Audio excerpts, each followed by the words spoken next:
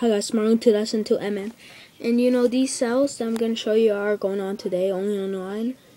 But, you know, you could price match it on Walmart or Best Buy. I did it at Best Buy in here. So, Dark Knight Rises Blu-ray Compact, $10.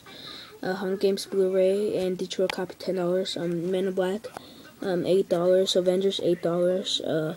Skyfall DVD, $8. If you price match this at Best Buy, comes slipcover, and Autolife Timothy Green, $8. And I won Best Buy, and yeah, watch which one I got.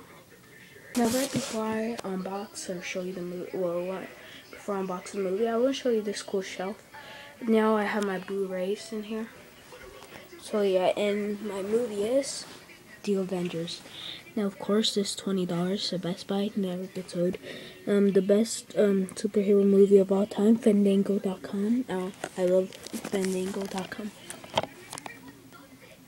I finally own it, and I was gonna get the Blu-ray, but they didn't have it on sale in RC Willie. But oh well, this was $8. But why do I brag? I like this picture. And yeah, this usually $20, and I'm like, oh yeah, can I price match? Hey dude, can I price match? He's like, oh yeah, sure. To RC Willie, yeah.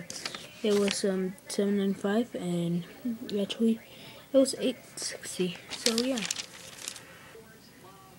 Okay, so I just got it out of the wrapper like a second ago. And I want this, and this is by Disney, even though it says Paramount Pictures. The rights are owned Disney. Oh shoot! Ooh, damn. Okay, so here I got the Avengers DVD, and you know,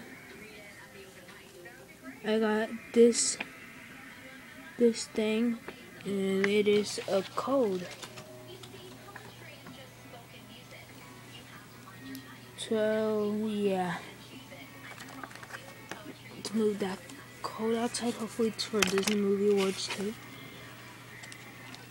And the game that I really want to get, but they're gonna have Lego Marvel, so I'm gonna wait for that. They have this, that. Oh, the TV series. Oh, I'm so excited to own this. This and that. Boy! Remember when I said this code could unlock Disney, and that maybe it could unlock Disney Movie Awards? Well, guess what? Code can be also redeemed at DisneyMovieAwards.com. And the free comic book offer and the free Marvel poster, so yeah.